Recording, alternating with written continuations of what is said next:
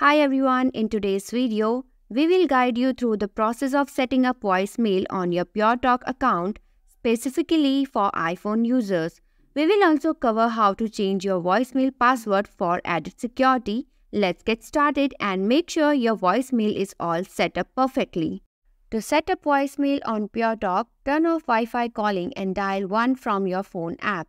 Contact Puretalk to change your voicemail password. First, turn off Wi-Fi calling. In iOS phone, open Settings, tap on the Settings app from your home screen, select Phone, scroll down and select Phone.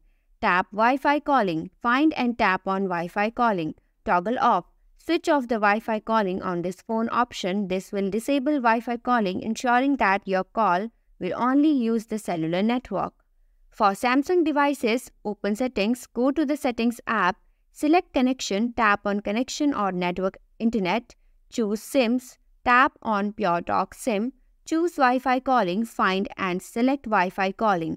Toggle off, turn off the toggle next to your SIM card to disable Wi-Fi calling.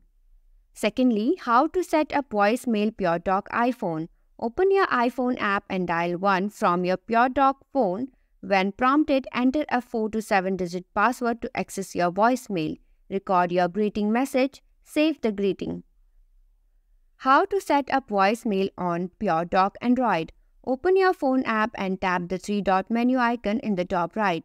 Tap Settings and look for a voicemail or call settings option.